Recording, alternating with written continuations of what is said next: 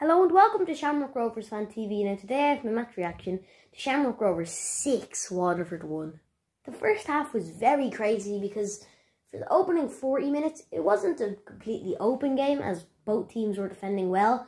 Rovers were going a bit more at it and Waterford were happy just to sit back and then try to get us on the counter attack. But some quick goals just before the second half, before the first half ended, was crucial for the game because maybe if any of them goals didn't happen, it could have stayed 0-0. But I'll go over the games, I'll go over the goals, in a minute. But I think it was a good performance. Waterford did play well. It's just that we were completely the better side. Now, our squad we played for the game, there was only one change. Danny Lafferty still wasn't on the bench or even in the squad. Neil Ferrugia did play, and Ferrugia played well, so he probably will keep his place for the next game against Dundalk. Now, Dylan Watts came in for Gary O'Neill, who Gary didn't have the best games against AC Milan, but he did do alright. I was surprised about that, but I think it worked well. Dylan Watts had some great runs and did very well. I think the defence wasn't really going to be changed, maybe Joey O'Brien coming in, and the attack wasn't going to be changed, the wingers and the striker. That wasn't going to be changed, but then the centre mid I didn't think would be changed, and I got that wrong in my match preview, but it was, and Dylan Watts came in and did a fantastic job.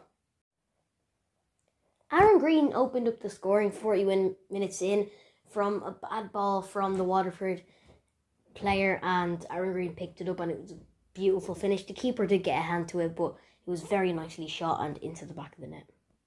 Just 2 minutes after, Roberto Lopez made it 2-0 from a great header from a great ball from Jack Byrne into the back of the net. It was a super goal, and that goal was crucial for the game.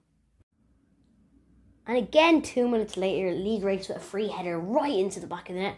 It was a super goal. Just, he wasn't marked, so people probably wouldn't rate it as highly, but it was still a super goal and another great ball in. And only about 7 minutes into the second half, Jack Byrne made it 4-0, and it wasn't even much into the game. It was a great ball from Ronan Finn. It wasn't a great header, but then it came out to Jack Byrne, who put it into the back of the net, and it was a good, neat finish. And 59 minutes in, the birthday boy, Graham Burke, makes it 5-0.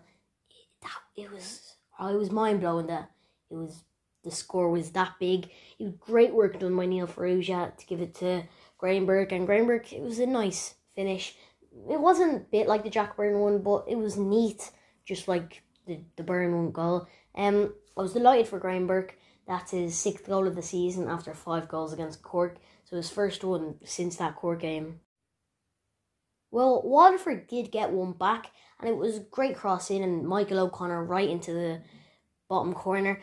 It wasn't devastating, obviously, because we were so far ahead, but it would have been great to keep a clean sheet, as we do a great defence. Just when you fall asleep for 1 minute, they have some very good players, Tyreek Wilson, Michael O'Connor, Ali Coote, so once you give them time, they're going to score. It was a good effort from Alamana to try and save it, but it was very well shot.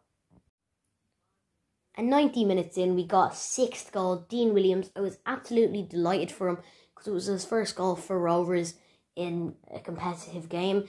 I don't think he scored for Rovers 2 yet, but he has been doing well for them. Did really well in the pre-season friendlies, so I was delighted for him because he's very young. It was a great goal. Saw the space in between the keeper's legs and great shot. Now, for my man of the match, I give it to Roberto Lopez. I thought he had a very good game and did very well, and he's been playing super the last couple of games, so I think he deserves to get it. Now, there's some honourable mentions for every single player, because every player did well, but I thought Roberto Lopez did just that little bit better than everyone else, and he's been doing super recently. Against AC Milan was super marking Zlatan Ibrahimovic out of the game. Not completely out of the game, obviously it's very hard to mark Zlatan, but he did a great job of it, and he did a great job again against Waterford. Now, the title is right in our hands. We need to keep going. 6 games left of the season. We're 8 points ahead of Bows. If we win our next 4 games, thinking if Bows win all their games and win our next 4 games, we've won the league. So we need to keep going. And I'm sure Stephen Bradley will be motivating the players as much as he can, because they need to keep their head focused, because we can't drop back that little bit. We still have to play Dundalk, who haven't had the best of seasons, but they're still a super team, and they could punish us badly if we don't play as well. So we need to keep going as we do every single game. Come on, the Hoops!